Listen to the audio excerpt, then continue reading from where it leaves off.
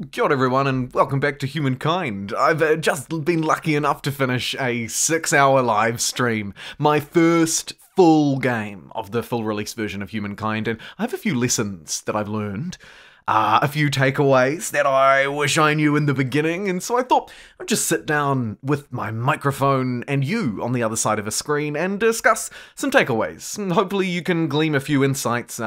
Everything from territories, what to do in the early game, and specifically the importance of that neolithic era. Also, a few things I learned about the AI, the combat, which is by and large pretty dang good. Also, a few other little things like character customization and pacing. So sit back and get comfy, and let's discuss my lessons from my first game with Humankind.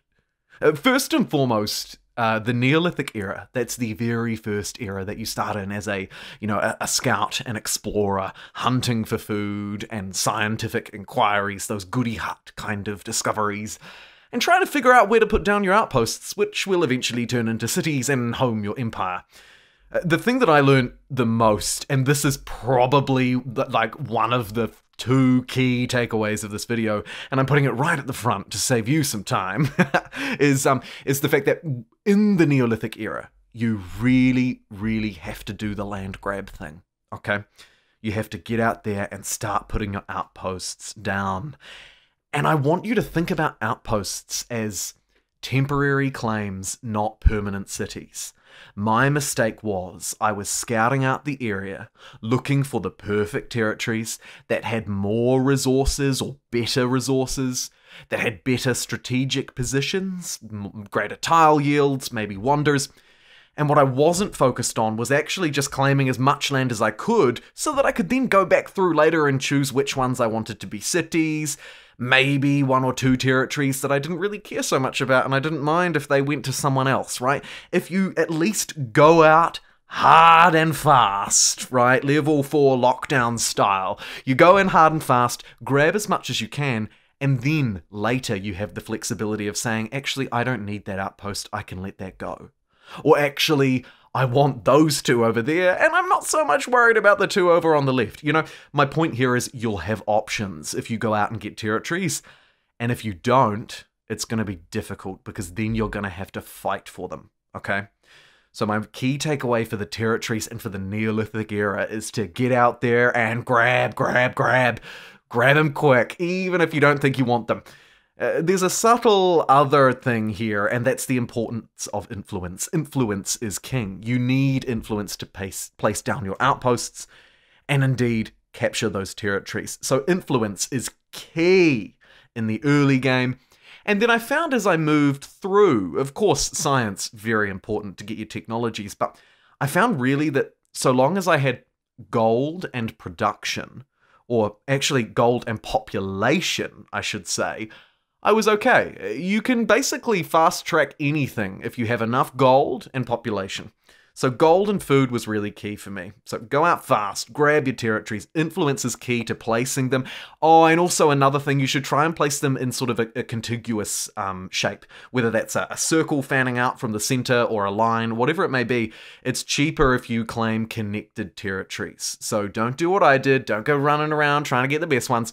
Just connect them in a line and get as much as you can. I'll cover a little bit more on that now in my second takeaway, which was the AI. I was really lucky. My live stream had way more viewers than normal. That's the release day hype of Humankind for you, I guess. But it meant that I got to talk to a lot of people, a lot more than normal. And one thing that I heard a lot in chat was, man, I just got wrecked. People were coming into my chat saying, hey, Jumbo, I just played this game.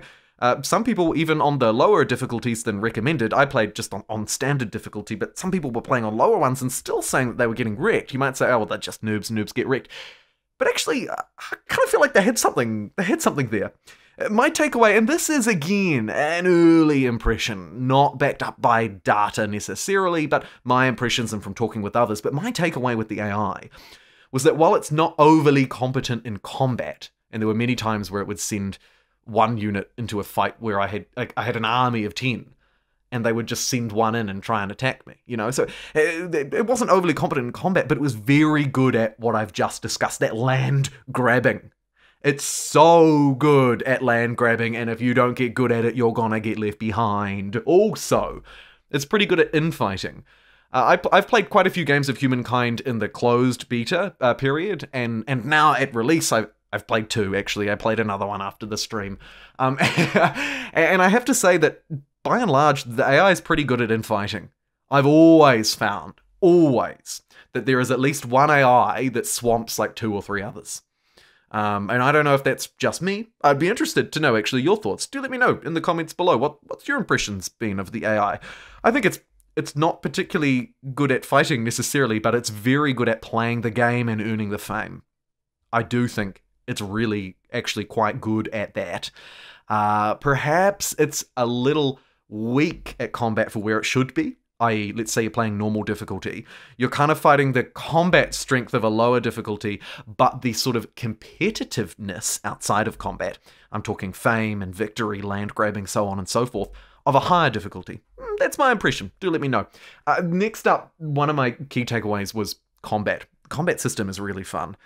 I'm probably going to have to do a couple of other separate videos where I really do a deep dive into it, but my takeaway from it was that the fact that you know, you go into a fight with an army, right? Not just a couple of units, but an army, a solid force. It feels like armies from games like Total War, if you're familiar with that franchise, rather than the sort of simple, you know, click and shooty sort of Civilization style combat.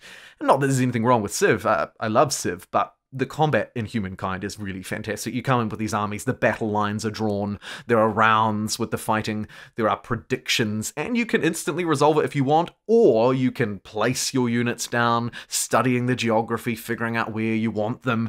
You can also direct them in the battle over rounds of attacking and then defending, so not only do you send them into the fight, but then you have to think, well, where are they left after I've sent them in? Are they vulnerable in the next round when the opponent is attacking back?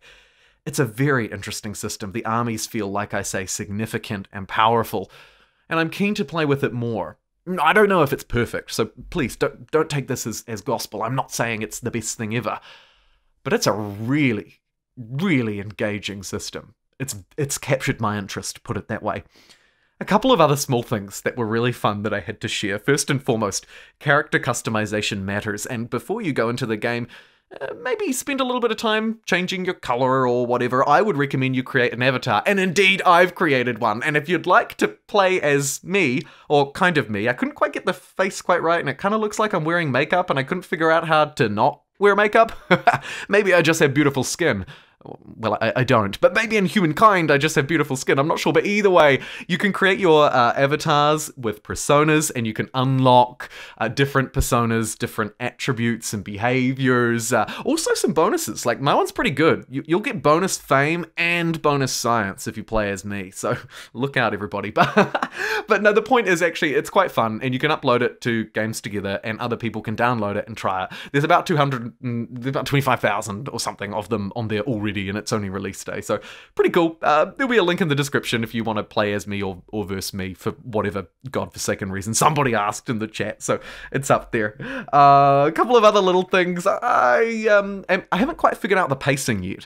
I played on quick, which was 150 turns. I streamed for 6 hours, so I'm not entirely sure how quick actually was.